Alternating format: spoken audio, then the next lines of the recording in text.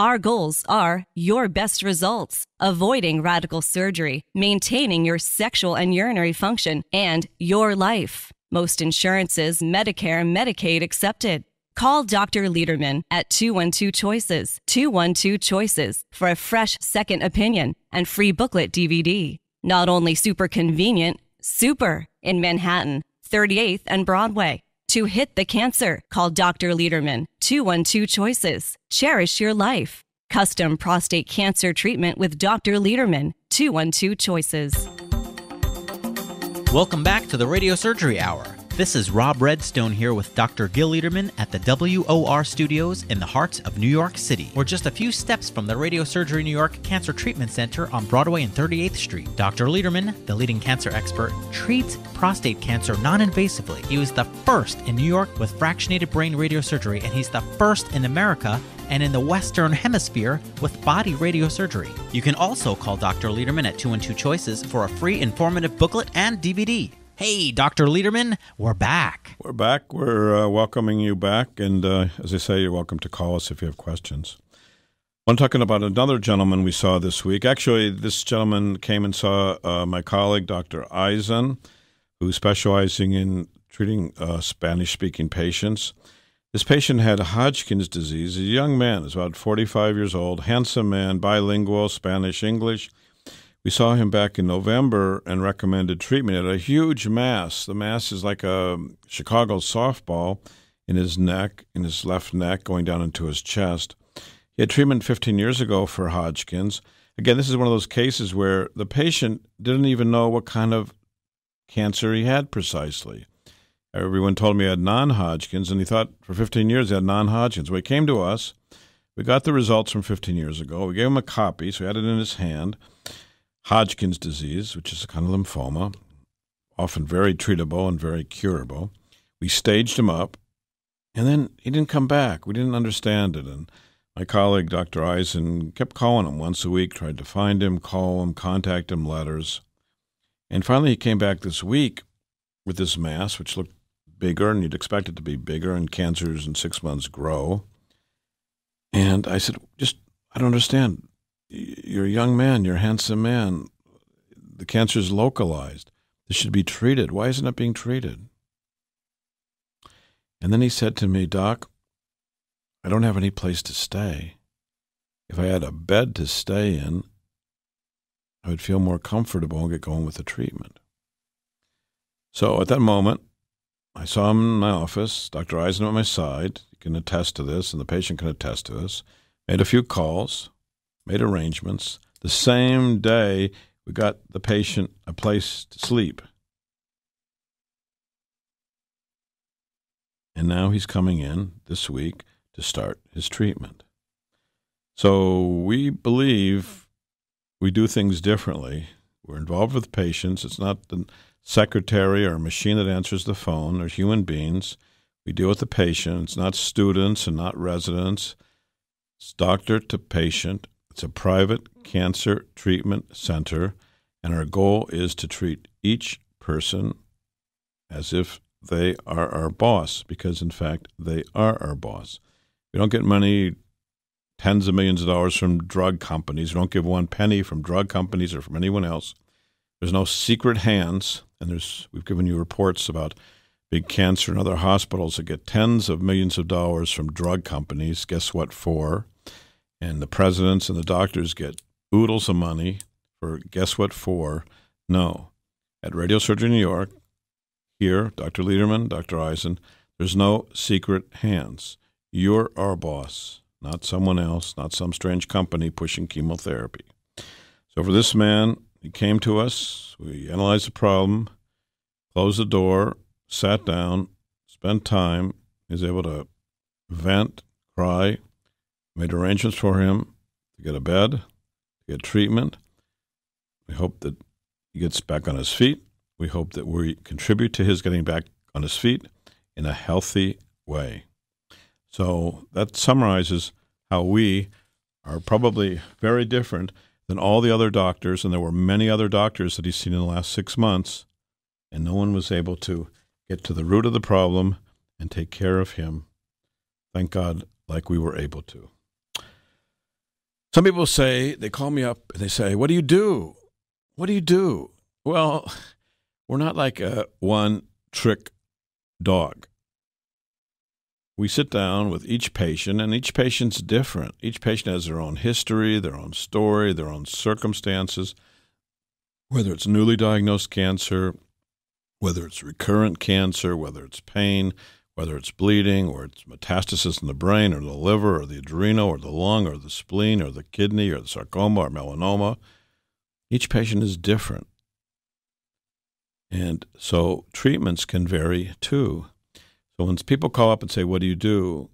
Really, the only intelligent answer is, look, come in, sit down, spend some time together. Let's analyze your case in a thoughtful way and come up with the best options for you. So if you're thinking about calling us, do call us, 212-CHOICES.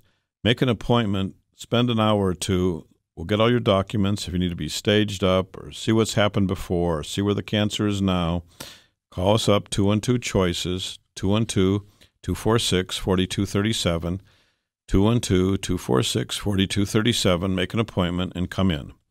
But I'm going to give you a case to summarize what we do. So let's take a listen to this case. This man is a 56-year-old man, came in with us with his girlfriend and his daughter in January, so just a few months ago. He had colon cancer. Now, I've talked about this man before. In 2006, he went to his doctor complaining of rectal bleeding. In fact, he complained for 3.5, 4 years that he was having blood from his rectum. In 3.5, 4 years, he was told, oh, it's just hemorrhoids. Do you think anyone ever looked to see if it was hemorrhoids? No. No one ever looked. They assumed it was hemorrhoids. And assumptions are dangerous things. And this man, in 2006, after a 3.5, 4 year delay, finally was sent for colonoscopy. Colonoscopy was attempted, but by then the cancer was so massive, it was obstructing even the little colonoscope. He had severe bleeding, very narrow caliber stool, because the stool had to go through a little hole. He had surgery, and at surgery, his cancer had already traveled to the liver. There were 2 liver metastases. The chemo was started, and then they put in a pump to infuse chemo into the liver. The pump failed. It poisoned the duodenum. He was hospitalized for damage to his duodenum. He got infected, like I've talked about before, with a super infection from super bugs in a super hospital. And he was hospitalized for more than a month trying to fight the infection that he got from the hospital. Then the cancer spread. He had another surgery to remove the cancer in that site, and it spread again, and he had surgery again. Now, by the time he had come to us, this was going on about a decade, 3.5 years or so, totally missed, and then being operated upon to remove tumor by tumor, hepatic pump failure with severe side effects.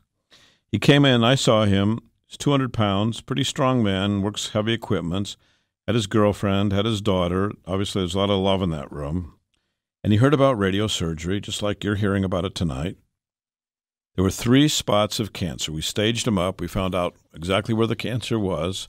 One spot was in the inguinal node of the groin, so down in your groin, 1 node. And 2 were by the hip bone, called the psoas, or iliac fossa. He wanted to go ahead with radiosurgery. Radiosurgery, again, is no cutting, no bleeding, no anesthesia, no nothing. You lay on a table, beam moves around the cancer, hits the cancer, usually 5 treatments. Each treatment's about 15 minutes. We treated these 3 sites in just 2 sets of sessions, so we gave him 3 for 2. He came in this week with a new PET scan. He came in, he had the PET scan. We got on the phone. He has the copies of the disc. He actually has 3 copies of the disc. I spoke to the radiologist. We went site by site. Each site of cancer totally obliterated and no new sites. Fantastic. Fantastic. No cutting, no bleeding, no superinfections, no complications. 3 sites 2 sets of treatment. Cancer's gone, in remission, doing well, doing heavy construction machinery work, getting married this summer in August.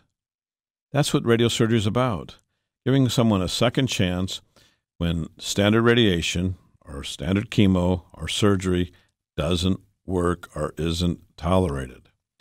So for this man, he actually called our show. We have a Saturday morning show, and our next show after this is Saturday morning at 5 to 6 a.m. on WABC 770.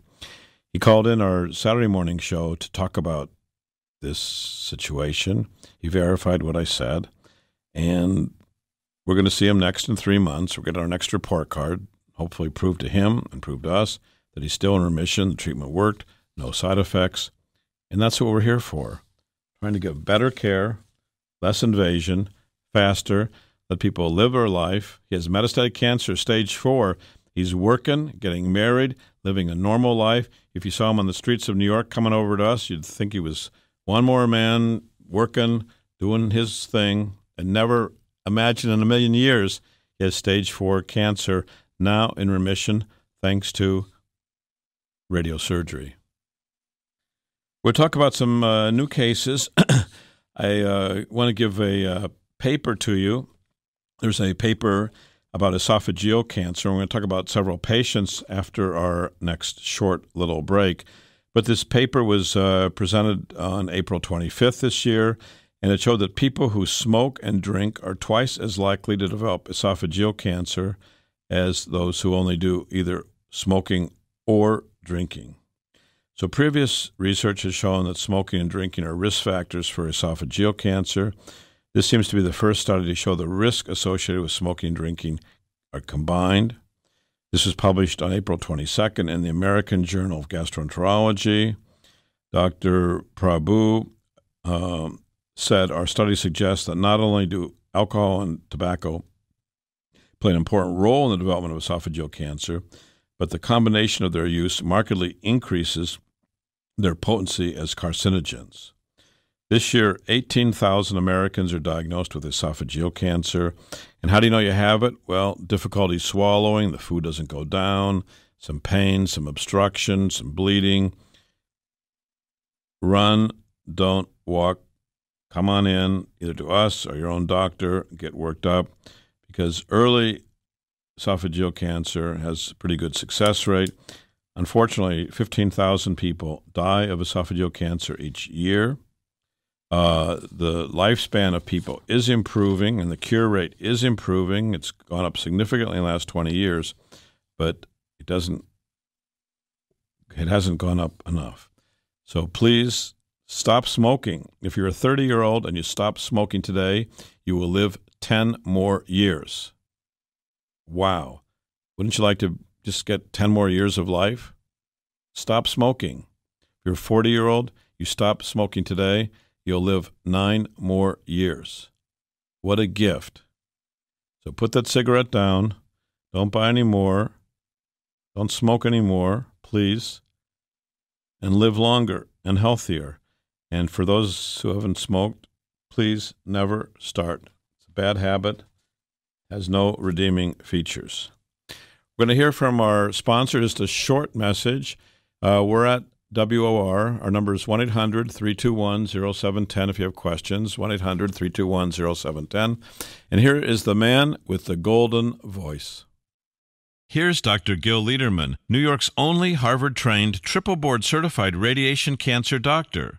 If chemosurgery or radiation isn't working or isn't tolerated, when cancer and its pain and symptoms aren't getting better, seek a fresh second opinion at Radiosurgery New York's Urgent Cancer Consultants for innovative, custom-tailored cancer treatment. See our experts within one business day because we know your time and your life are precious. Our goal is proper diagnosis and effective, non-invasive outpatient treatment. Decades of leadership, first in New York with brain radiosurgery, first in America with body radiosurgery for cancers of the brain, body, and prostate, all custom-tailored for you. Call 212-CHOICES, 212-CHOICES for a prompt appointment and free booklet DVD. Super convenient, 38th and Broadway, with most insurances, Medicare, Medicaid accepted. You're next at Radiosurgery New York. Just call 212 Choices. 212 Choices.